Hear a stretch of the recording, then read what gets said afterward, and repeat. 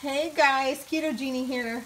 So you will all be very shocked to hear that it is Taco Tuesday and I'm making tacos on a Tuesday. Yep, I know. It's amazing, isn't it? I'm kind of proud of myself. But anyhow, I thought I would share with you guys. So of course I'm making some taco meat on the back burner here. And I'm also cooking some ground turkey.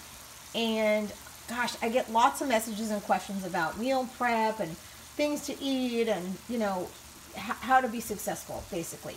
And you know what? Honestly, if you just cook a couple pounds of either ground beef, ground turkey, even some ground sausage, if you just have some meats, some ground meats that are cooked in the fridge, you have at least a couple ingredients for something awesome. For example, shout out to my friend Christy who makes this ground beef with mushrooms and sour cream, so it's kind of like a casserole, stroganoff kind of thing.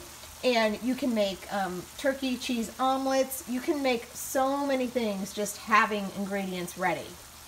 So just a little tip, guys. Keto on, and you can do this. Thanks for watching.